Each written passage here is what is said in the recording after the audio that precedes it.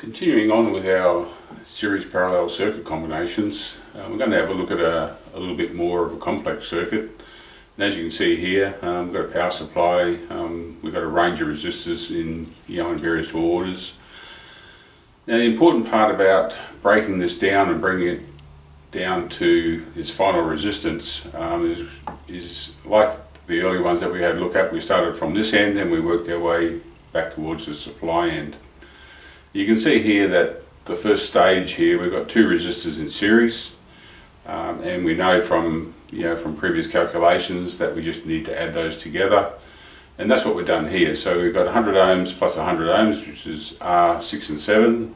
You can see here we've got R6 plus R7, and that'll give us our new resistance, which is now 200 ohms.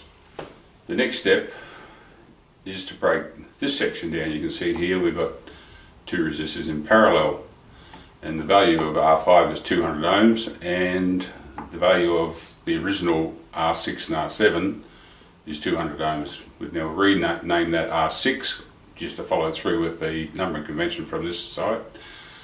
And we know that in parallel circuits, if the two resistances are the same value, you just need to divide that value by the number of resistors, which is 2, and you end up with our final result, which is R5 in parallel with R6, and our final result is 100 ohms.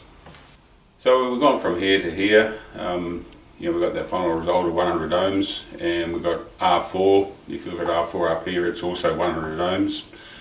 And we're looking at this green circle here. We're combining these two resistors, and they're in series with each other.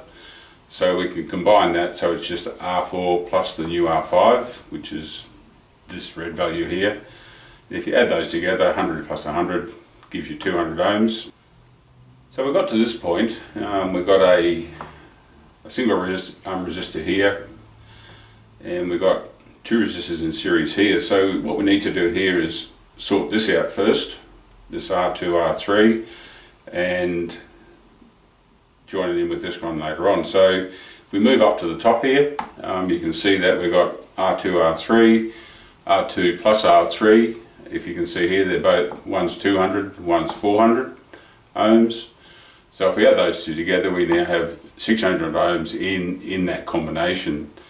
Now the next thing we need to do is obviously these two resistors in parallel will bring us down to this area. We've got the new R2 and the new R3. You've got 600 ohms in parallel with 200 ohms. Now, because there's two resistors, you can use the formula we used earlier, which is the product over the sum, and you can find out the new value, which we found out here, which is 150 ohms. So now we can complete the final part, which will give us our total resistance for this whole circuit here.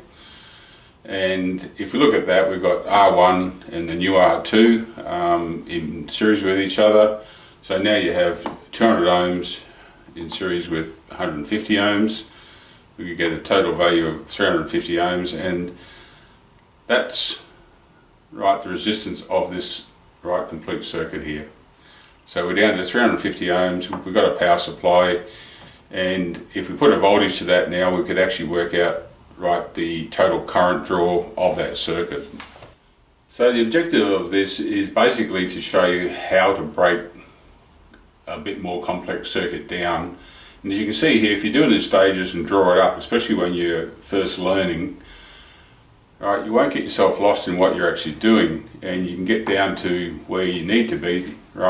As I said before, now we can calculate the total current leaving the supply and coming back into the supply. But in doing that, you can then calculate the voltage drop here. You can then calculate your currents running through this branch. You're going to have another voltage drop here, and then currents running through these two branches as well. So you can calculate voltage, current, and finally power for this entire circuit, and for each of the individual resistors in that circuit.